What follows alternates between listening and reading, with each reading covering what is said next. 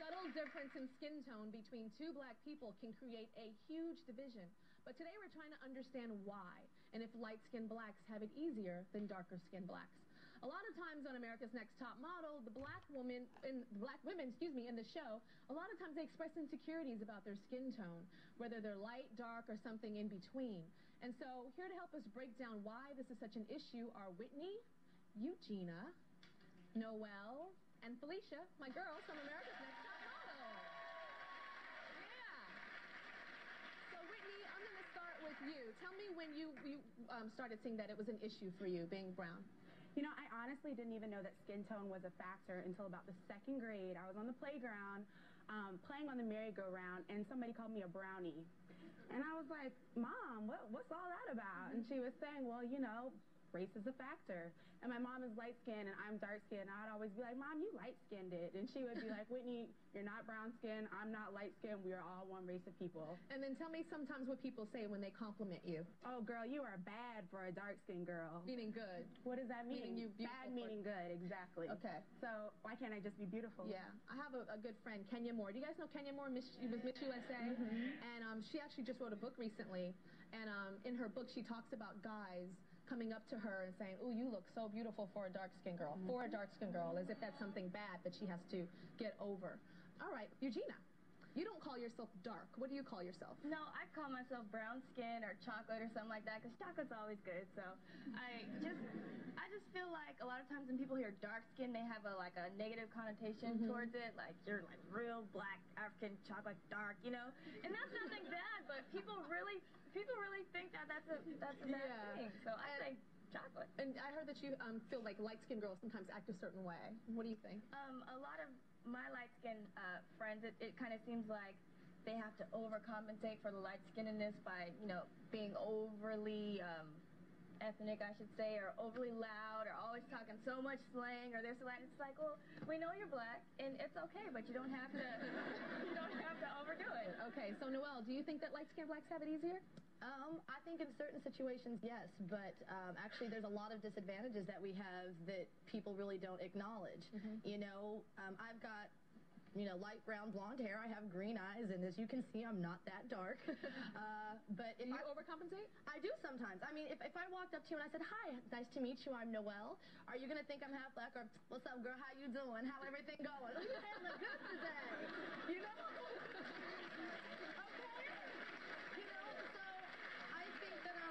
Do people ever think that you're a white girl trying to act black? Well, let me quantify that. African Americans know. Most of the time, black girls can look at me and go, "Oh, she's black." I pulled that out. But a lot of white people, yes, you know. And when it comes down to it, though, I might be light skinned, but I've been called the N-word just like everybody else by ignorant people who see my, you know, my nappy or frizzy hair and my big booty or whatever, and they throw it out there. They throw it out there. Tell me about dating for you when you date like darker skinned black guys. Yeah, well, I love black men. Let me just throw it out there.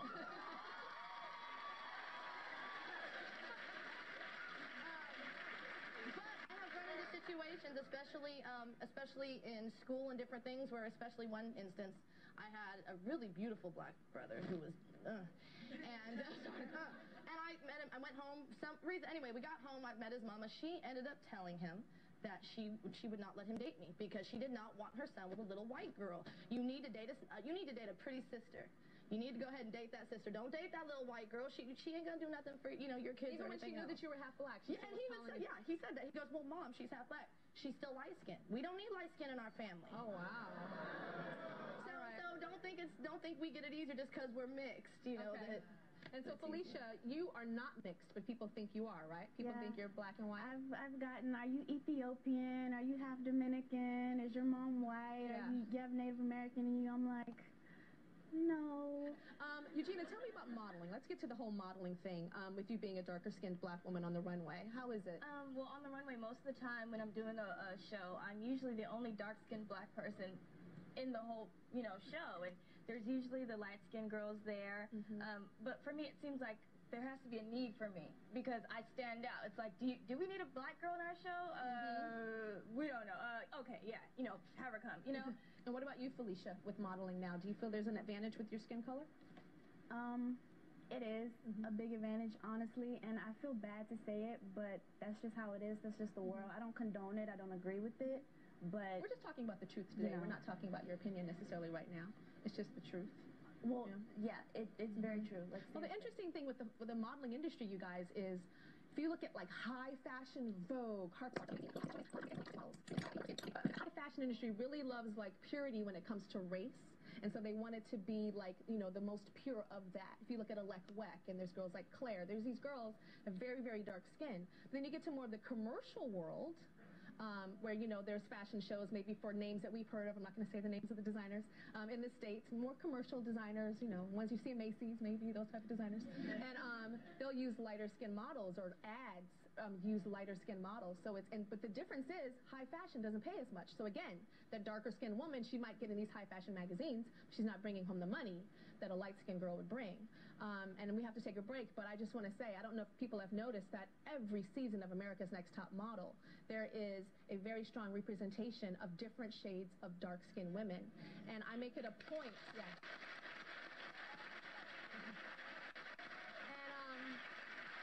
no offense to the light-skinned sisters or the caramel-complected or whatever, you know, that's my color, but I feel like that is represented, and I do have that on the show, most definitely, and we have beautiful biracial girls like Noelle, but I make it a point every single year because it is so important, because that show is entertainment, but it's also telling young little girls watching it that they are beautiful. So I have girls with short hair. I don't give everybody a long hair weave. We cut hair short. We do wide noses. We do full lips. It is so important. It's actually one of my missions in life to expand what beauty is in the Black community. We'll be right back.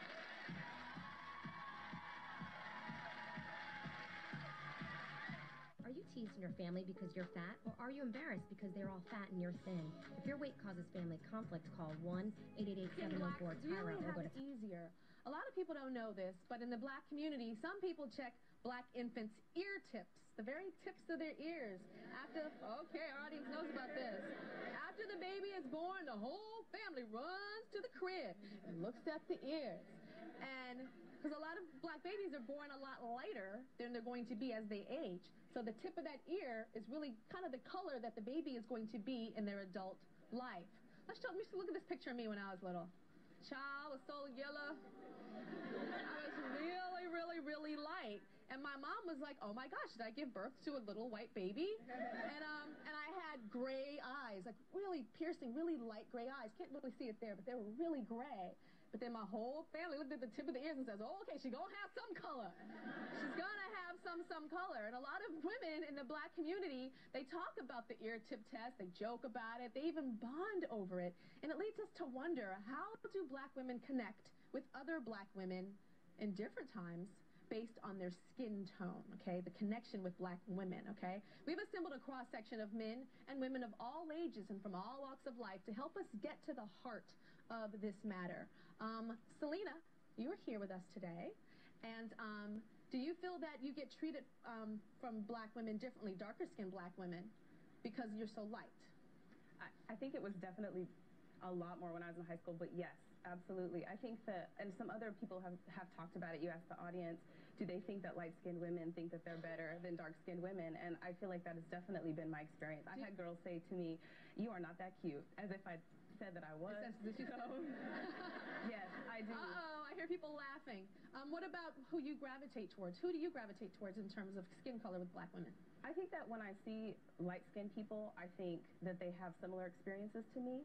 But what's really interesting is that my sister is much darker than me. And so it's been something that I've tried to make sure that I consciously work through. Okay. But so you gravitate toward lighter-skinned women, but you have a sister that's darker. Stand on up, Seisha. So you guys are sisters. How do you feel, Seisha? The whole audience is like, wow.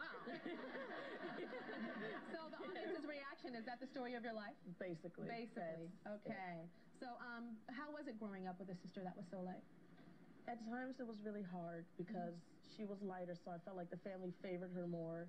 And she went through modeling, and I was just the one who always had to sit there and watch her grow up and do so many great things. And it's just hard because now, as the audience reaction, when we get introduced, people are like, oh, that's my sister. And they're just like, so you're adopted? And I'm like, no. It's just we have same mom, different dad. But some people just don't accept that. They don't accept that. Well, guess what, girl? My brother is a lot darker than me. Same mom, different dad. And when we meet, people are like, oh my gosh, you look so different.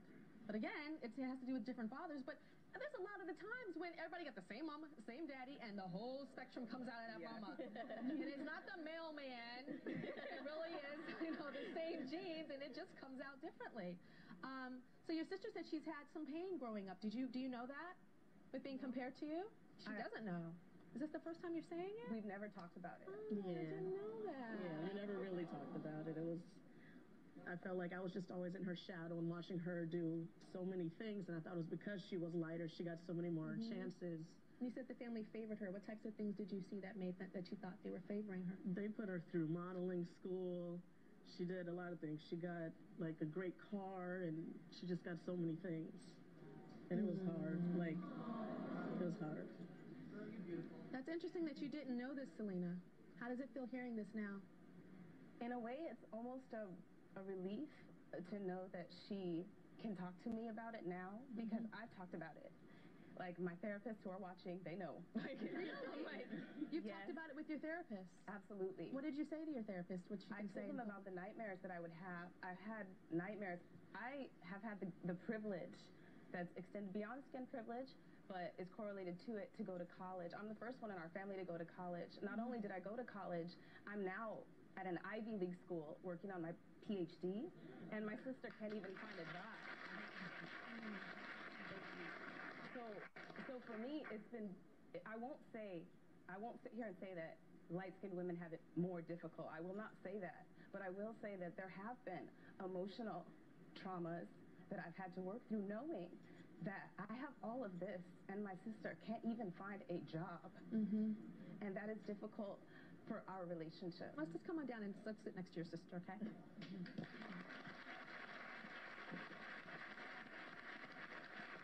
You mind going into the audience? You go one over.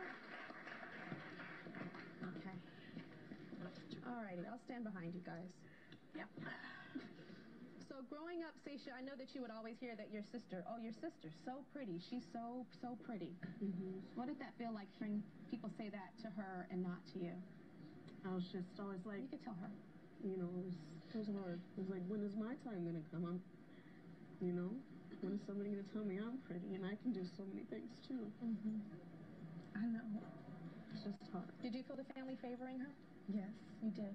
And the saddest thing of all is that through all of the successes that I've had through school, my sister, I taught her how to read first because I'm older than her.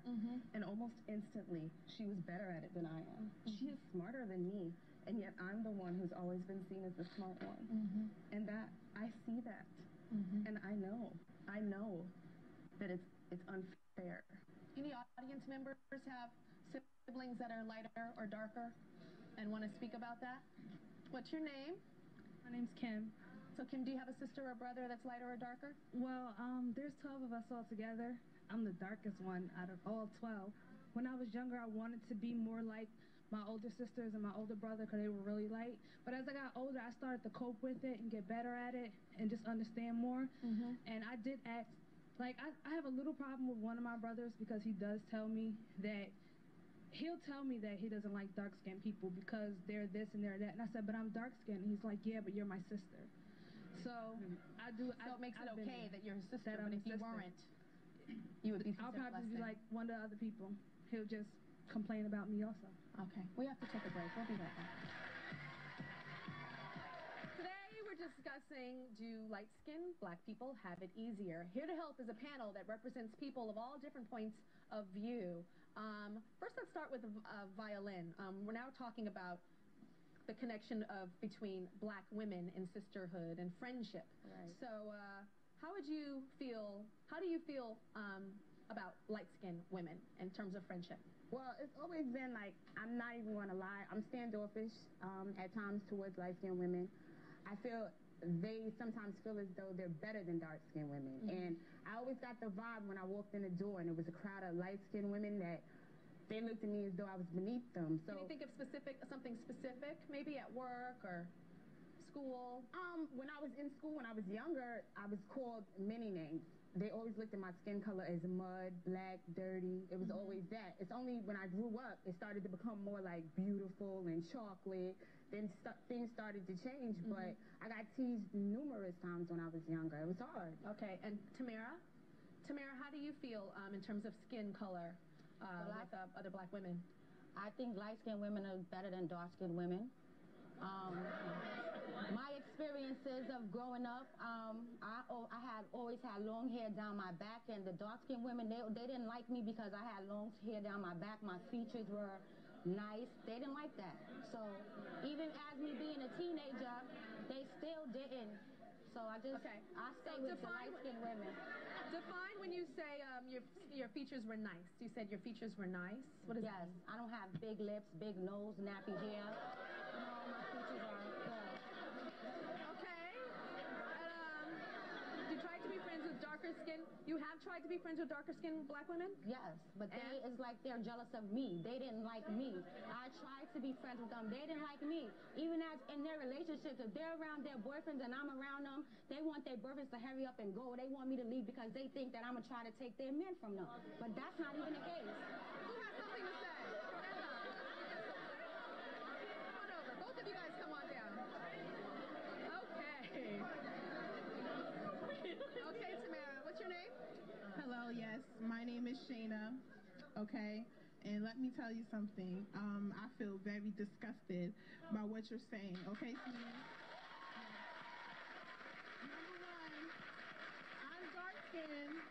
Number one, I'm dark-skinned and I don't have a big nose, as everyone can see, so that's a misconception. And number two, sweetie, Halle Berry is the same complexion as you, and you don't look better than her.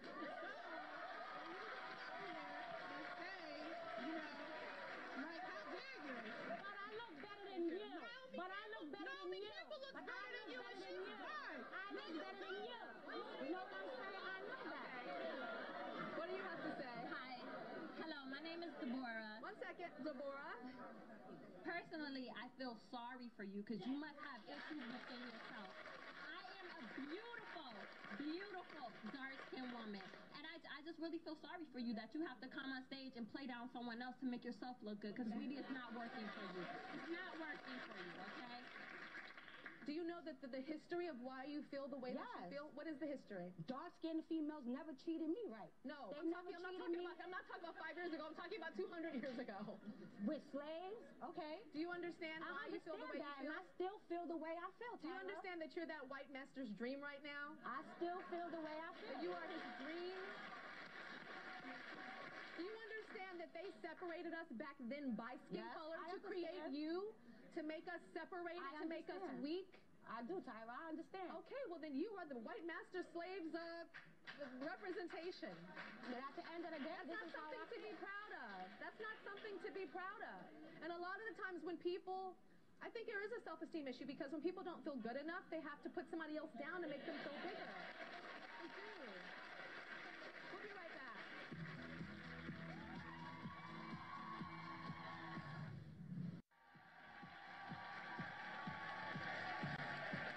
Uncovering why different skin tones can create as heated a controversy as the issue of racism itself. Didn't that last act? It got very heated in here.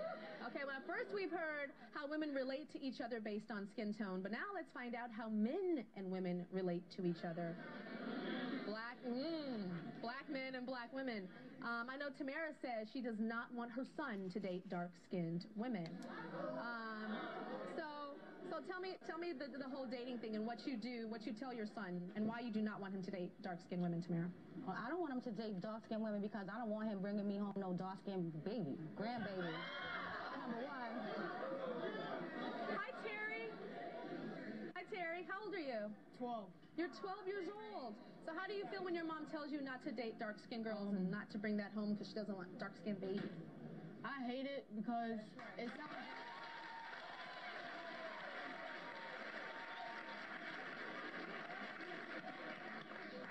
I hate it because it sounds like she's coming off being prejudiced. And I like, I'm attracted to all women and different.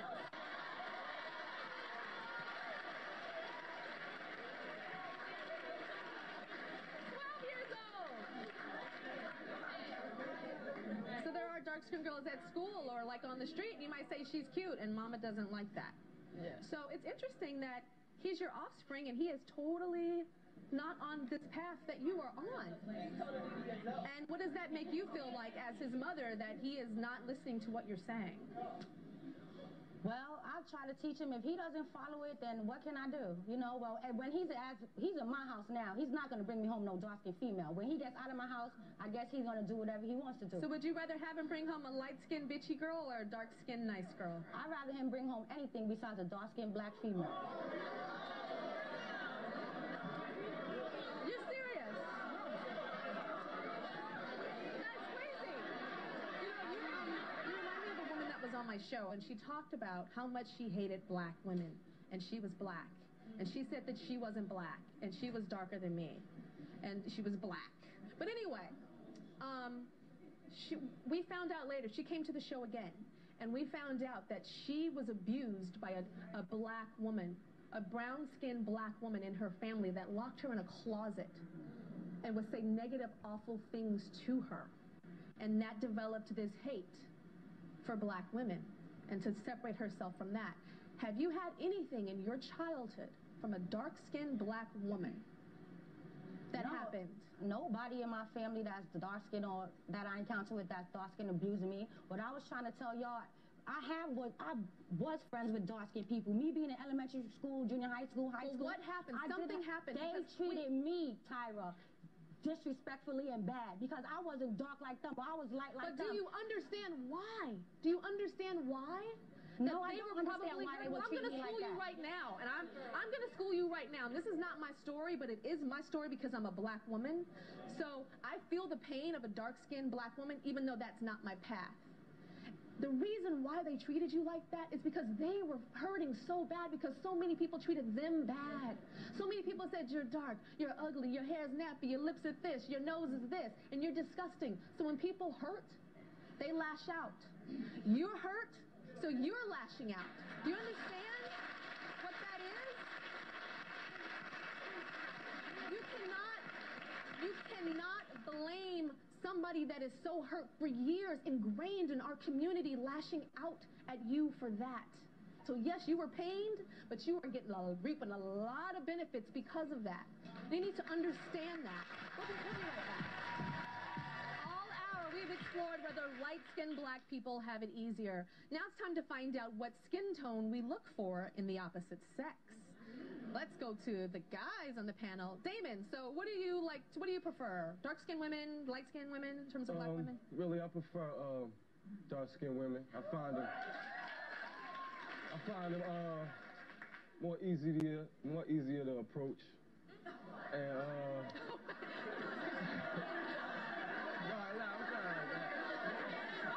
more approachable. More approachable. That is so crazy, Damon.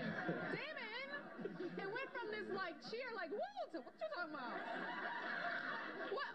What do you mean easier to approach? Like to me, like light-skinned women seem more conceited, so I usually like find myself attracted to more darker women. Let's go to Jazz. Jazz, what do you prefer? I prefer to date light-skinned females. Really? That's what I mostly dated growing up. Okay, and why do you prefer light skin? I just like girls with like long hair and, you know. I didn't come on. Let me hear him. What do you say? I didn't come on the show to bash no dark-skinned girls. I didn't come on the show to bash nobody. But growing up, I preferably just like light-skinned chicks. I don't know why. I just like. You just like. You know, I like all the stuck-up attitudes and all that. So you say it's a hair thing, and then there's hair weaves, and so you're saying that you like mixed? Just their skin complexion. No, but you just said long hair. Yeah, long hair too. The skin complexion. But we can, you know, there's a lot of brown-skinned sisters with long hair, real and fake, in the audience. So just explain. Me being from California, like that's all you really see is light-skinned girls. Okay. So violin. Now out here y'all looking good. Y'all looking good out here. Violin. How do you feel about what he said? I know you said Tupac said something that you really connect to. What did Tupac say? The blacker the berry, the sweeter the juice. Okay. What type of guys approach you? Crazy enough, I get approached by light-skinned guys. You get approached by light-skinned guys. I don't know what it is. Welcome to the tri-state. You see, one at a time. We taking them over one at a time. Yeah. But it's mostly light-skinned guys, and I don't know if it's because the dark-skinned guys feel as though two black people won't look cute together, two dark-skinned people won't look cute together, or we're gonna make dark babies. But I mostly get lighter guys that approach me. Yeah. It's cool, but I don't have a preference. I don't look at skin color. I'm looking at what you can do for me and how deep your pockets is. Yeah.